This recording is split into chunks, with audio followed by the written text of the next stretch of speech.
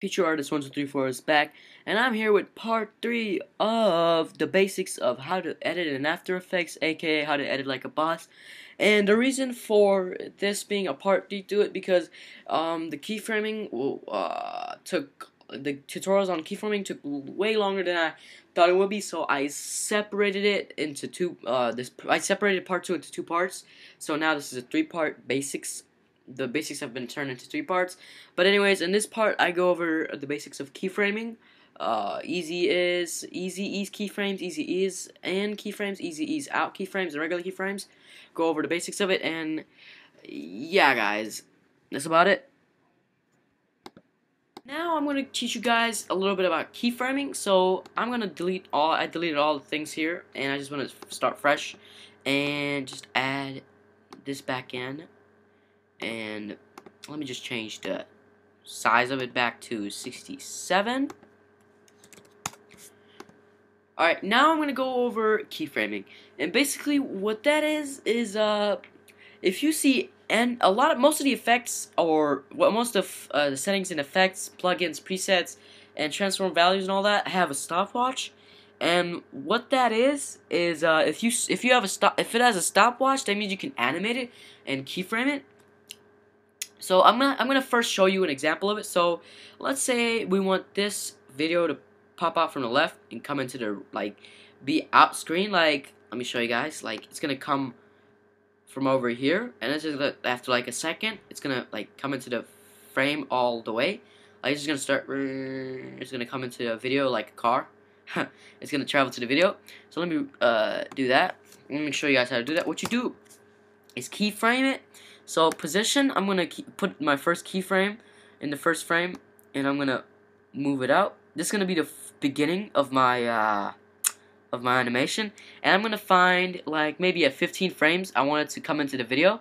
Actually, no, I'm gonna put it at around 1 second.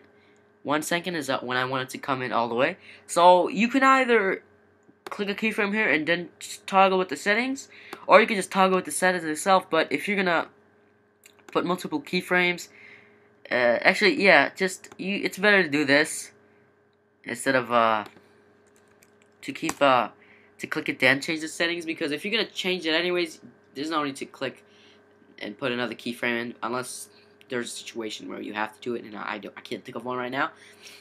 But anyways, what I just did was I added one keyframe here, which is the beginning where it's out of the frame.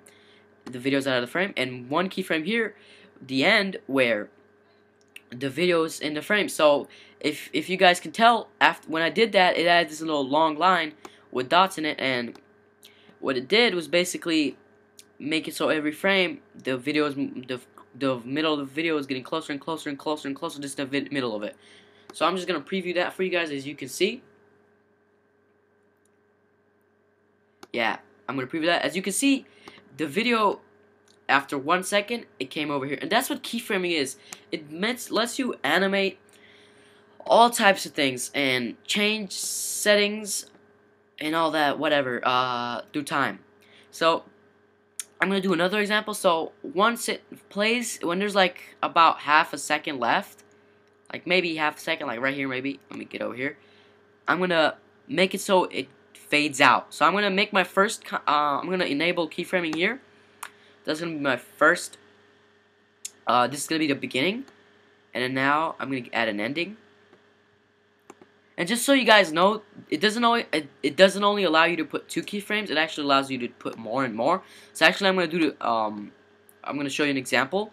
So I want it. So while it's coming in, I want it to fade in. So I'm gonna do that.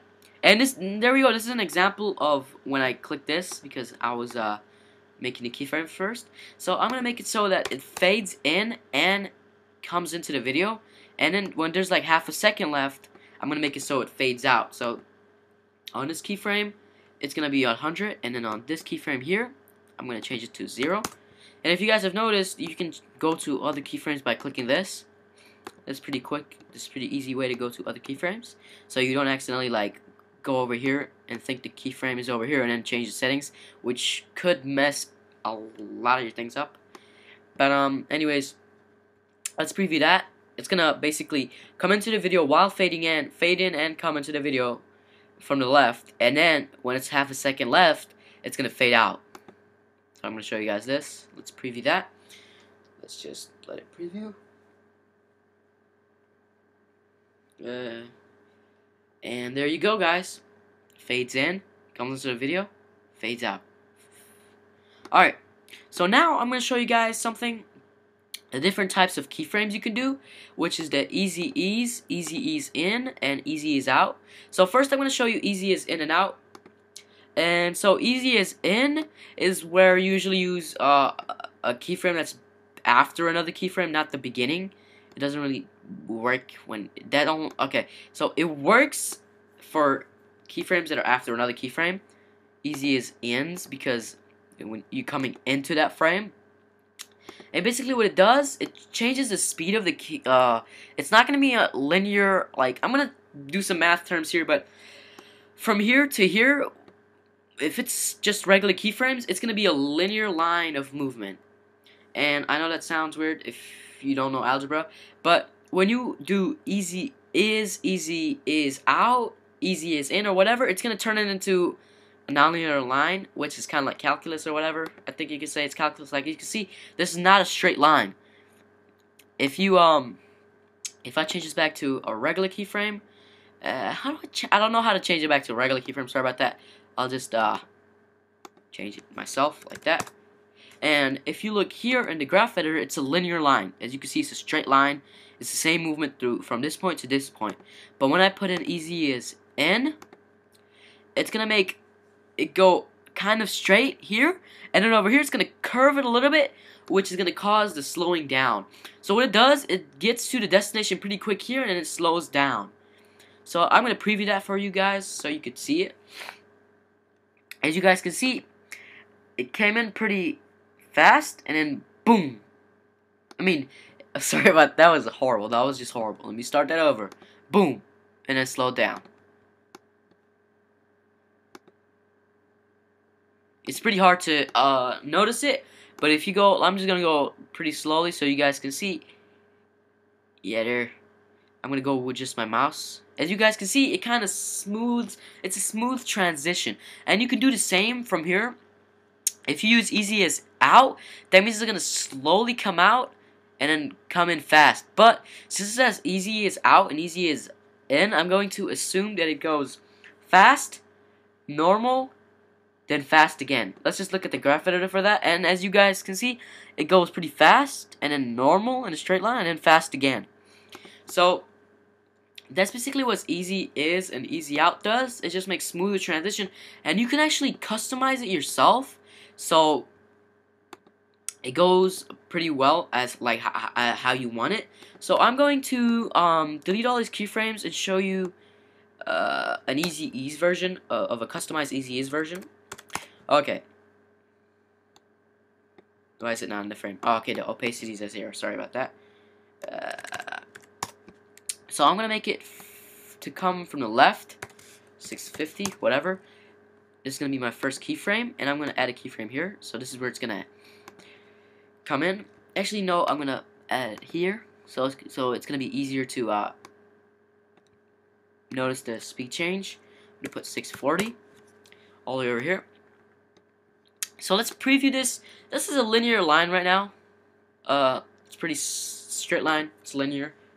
So as you guys can see, it's a same speed when it comes in and comes out. Same speed.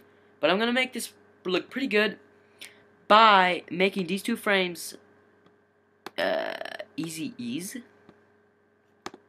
Go over here, easy ease. I'm not gonna put easy ease in or easy ease out because I don't want to do that right now. But oh, it's my bad. Let me just go over here, and then if you guys can preview that, it's actually easy is and easy is out. Easy is in and easy is out. If you did, since I did it for these two, and now I'm gonna customize it so it's it goes in pretty fast, and then it just slows down in the middle of it. So right here is when I want it to like almost be like all the way over here. So I'm gonna make another keyframe and put this up like right here. I'm not gonna get it too close because if I get it all the way up, then the keyframe is gonna be gone because it's not needed.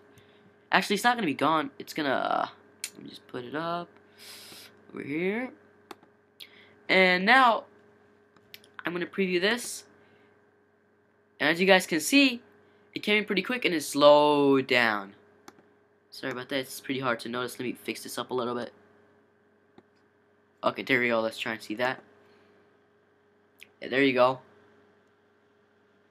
As you guys can see, it was pretty fast coming from here to here, and then it slowed down from here because this is closer to a straight, like to a horizontal line than this is.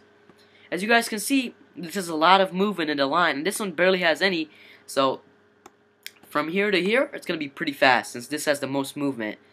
This keyframe to this keyframe, and then this one barely has any movement, so it's gonna be pretty slow. Like, just look at it. This to this gets from here all the way to here, and this one to this only just gets it from here to here. And that's what basically easy is keyframing and graph editing and all that can let you do. It's pretty good for animating, and it makes pretty good transitions. So I'm gonna start using this in edits and stuff. This is used mostly in intros. You could tell some intros use this. But anyways, I think that's about it about keyframes for now. And I'm just going to reset all of this and put this back to 67. Actually, you know what? I'm not going to do that. I'm going to reset it and change the composition size to 1920 and 1080. Because I don't want to keep changing it over and over again every freaking time. Let me just reset this, take off the stopwatch. Reset this, take off all the keyframes. Alright, so that's about it about keyframing. I hope you enjoyed.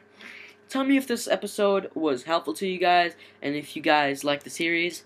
And if you did like this series, if you did like this video, comment, like, and leave a rating, subscribe if you haven't already, if you're new here, if you want to see more videos. And yeah, guys, see ya.